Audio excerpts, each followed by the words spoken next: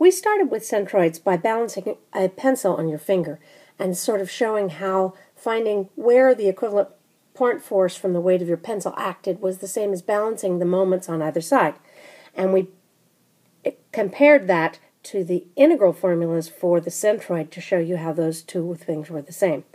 Now we're going to use direct integration, that is, use the formulas from that summing the moments to find out where the centroid is of the load intensity diagram here on the left, where y equals x squared. Because I'm going to integrate dA here, and I'm going to integrate x dA, I want to use, for the beginning, a vertical rectangle. So dA ends up being the height, base times height, is y dx, or in this case, x squared dx. Now I have dA in terms of x, I can plug it into my integral formula and solve. When I find y bar, I'd like to use a horizontal element because I'm integrating y dA. And I can say dA is still base times height. Now the base is bigger. The base is going to be 6 minus x, or I can solve that, and now I have that in terms of y.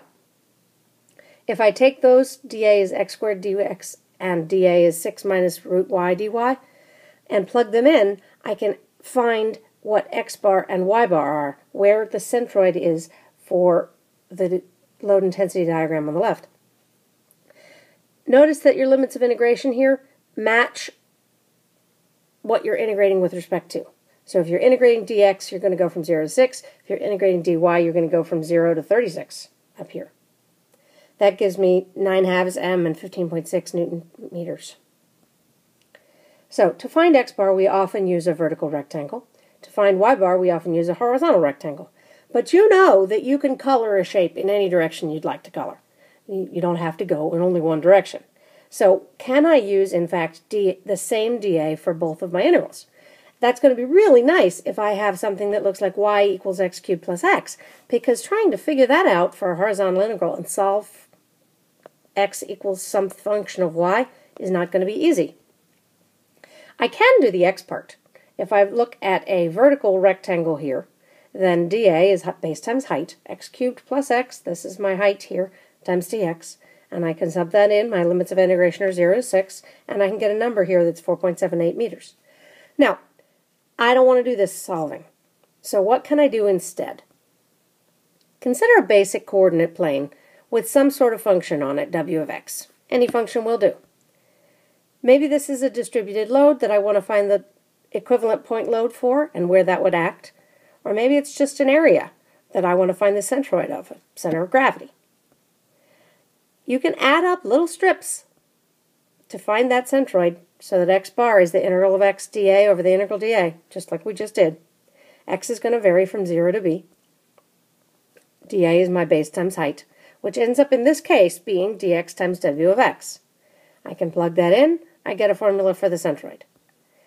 The y bar coordinate of the centroid is still y bar is the integral of y dA over the integral dA. And for some shapes, like a triangle, I can use a horizontal differential element, but that is not going to work here, at least not in any sort of easy way. Now, the vertical strips worked. We could find x bar, so can we use the same dA as we used before to find y bar? Yes. The trick is knowing what you're adding up. We're summing the moments, remember. When you go back to your pencil, you're balancing your pencil on your finger. What does it mean to do that? Now, think about the center of gravity if the gravity actually went to the right. So if I turn this way so that you're talking about balancing the blue pencil on your finger, where does the equivalent point load act?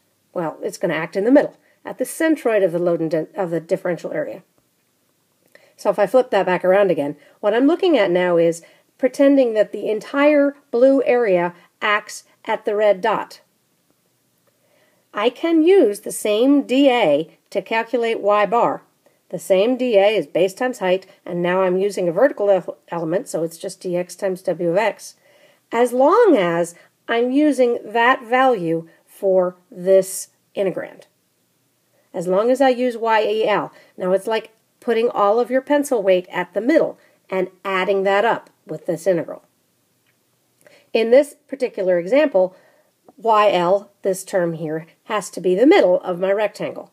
In this example, that is half of w of x.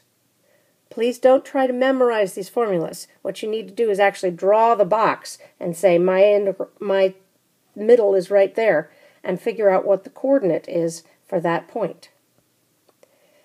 Now notice, when we found x bar, we were also using xl. It's just that here xl is equal to x. If you use a vertical stripe to find x, that's true because the width is vanishingly thin. So x bar for this piece right here is the same as x. So this term and x equals xl. When I find y bar using a vertical element, yl is not the same as y. So my function of this would be y. But my yal is only half of that. So the critical point here is that these integrands, x and y, have to be the coordinates of the centroid of the differential area. And what I mean is, you have a coordinate system, find me where this point is. So that that point is the centroid of your differential element. Let's go back and look at our problem here. X is the integral of, y is x cubed plus x. I want to now find y bar, but using a vertical differential element. I can say dA is the same vertical strip as it was before. I just need to make sure that my yel is the coordinate for the centroid of my differential element. In this case, halfway up. So I have a divided by 2 that goes into this. And if you plug that in, you will see that your integral ends up being 63.1 newtons per meter.